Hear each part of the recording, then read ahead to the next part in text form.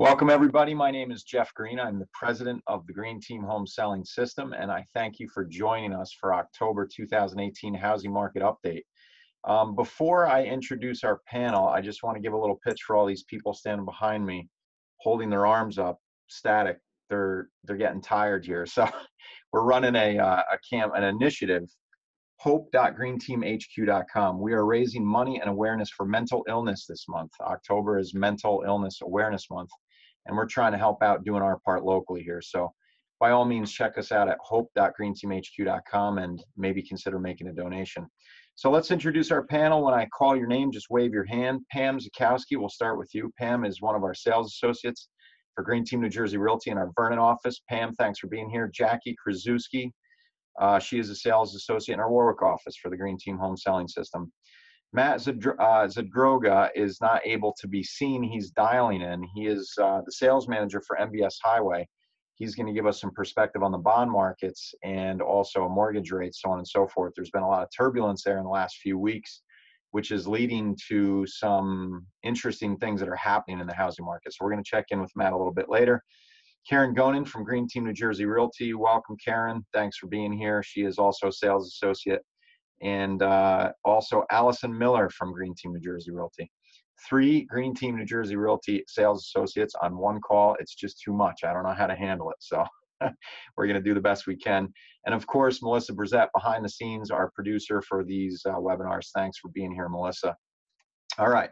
So I'm going to jump right in here. We're going to get into some stats because there's a lot to talk about this month as things seem to be shifting.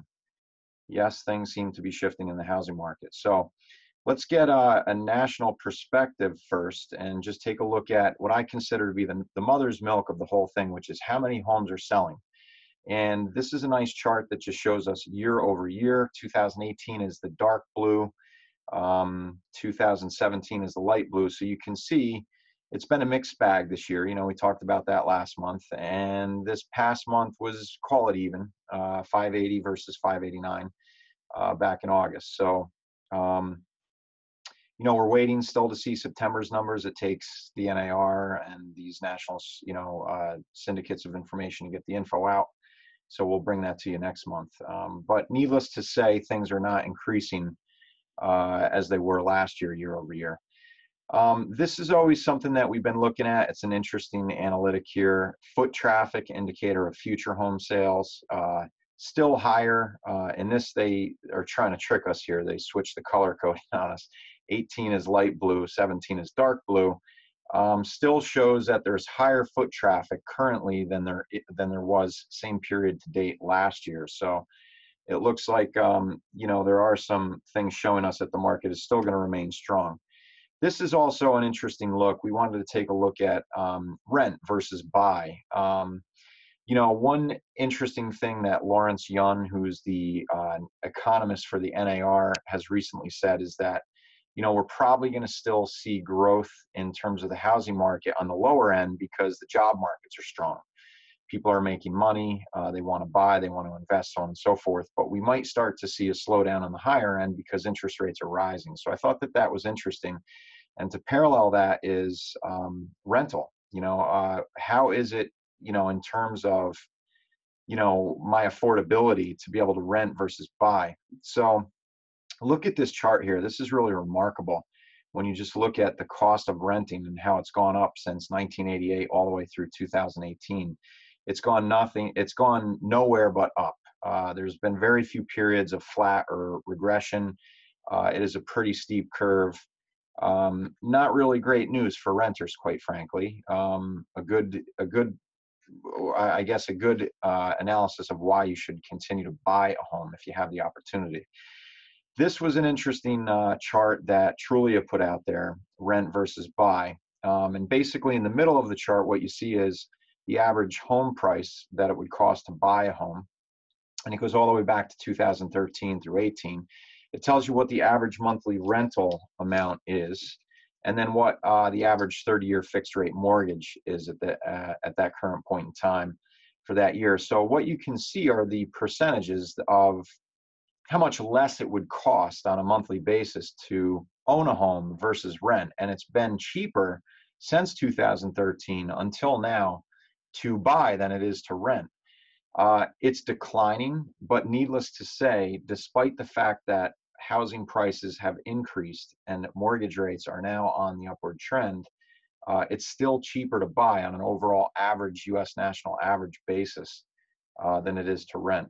So that's some interesting information. So let's get a little more granular and a little bit more local.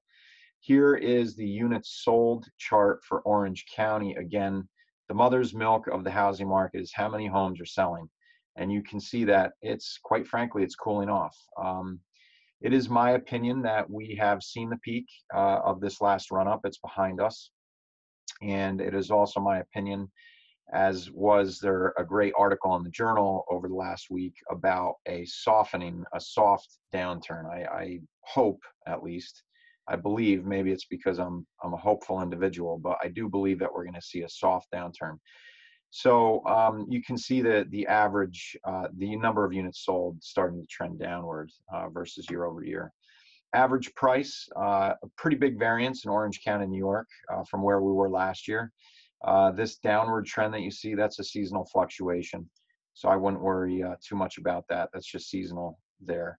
And at least historically, since I've been full-time in this industry, which is going on 14 years now, price always lags units sold, I've found, by at least 6 months, if not more.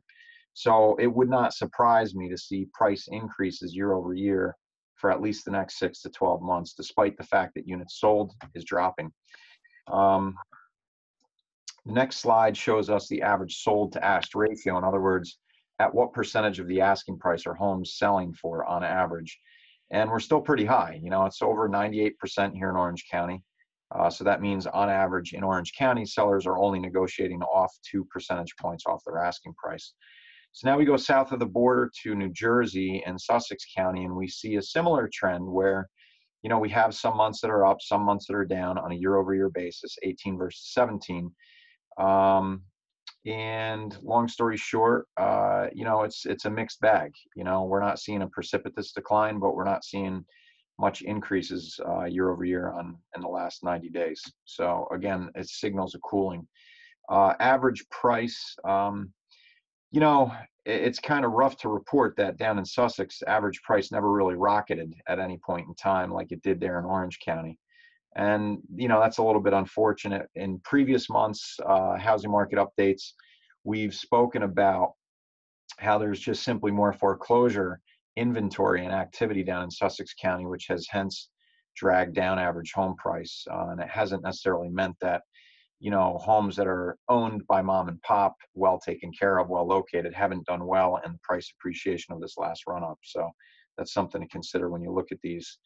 And then, you know, you take a look again at the average sold to asked ratio, and, you know, a little bit below where we were in Orange County, but still hovering around the 98%. So some good information there. Commercial interruption here before we hear from the panelists. You know, the next housing market update is going to be November 13th at 2 p.m. Stay informed with us always at greenteamhq.com /HMU. And thanks to our sponsor, Really, which is the no-fee agent-to-agent referral app for all of us realtors out there. So, all right, ladies, let's start to hear from you. I'm saying that the market's cooling. Karen, you're all the way on my left. Why don't we start with you? What do you feel? What are you sensing out there? What are you seeing, troop on the ground type of thing? I think there are less houses that are nicely done or updated, and I think the buyers have higher expectations than they did before. During the summer, everybody was rushing to get into houses, and now that we're already in the school year, buyers are a bit more picky than they were. So things have somewhat slowed down, but for different reasons. Yeah, okay, fair enough. Allison, you want to chime in on just the overall sentiment of what you're, you know, experiencing out there? Excuse my voice, I'm getting over a cold here. From what I've seen recently, I had a few delays in closings. So I have many of my third quarter closings didn't happen. They will be happening in fourth quarter. But as far as the housing goes, there's still nothing out there that people actually want. They're looking for something that's not there. So, hopefully they'll be on the market soon. So you're still seeing an inventory shortage, so to speak. I am seeing that, yeah, especially in Sussex County. Okay. So let's check in with Jackie over on the New York side. Then Pam will round it out with you. Jackie, are you still seeing inventory issues over on the New York side of the border? Yeah, especially in certain areas, if people want certain areas, like if they want Warwick, especially anything under that 400 price point, it's sort of hard to find that's finished. People want more move-in ready. Same thing as Karen was saying, I'm feeling that now, since we're sort of in a school year, especially if people have families, you're in a school year, kids are going to school, holidays are coming up. Some people are just like, you know what, we're going to wait. Yeah. We're not in a rush. Which is always reflected in the reports, right? That's why you see these large run-ups in terms of transactions in July, August, and then September, and it dies off. But those are seasonal fluctuations that happen all the time in the Northeast. So I would agree with that. Yeah. So Pam, go ahead and say your piece on how you think, what's happening in the market. And then I just want to check in with everybody about appraisals. Are appraisals coming in? Are they, I'm not hearing many problems with appraisals. I think that's always a key indicator too. So Pam, what are you seeing out there? Any general comments? Yeah, I'm echoing with everybody else that it's definitely an inventory shortage. People are more picky. Even the houses that have been flipped sometimes aren't good enough.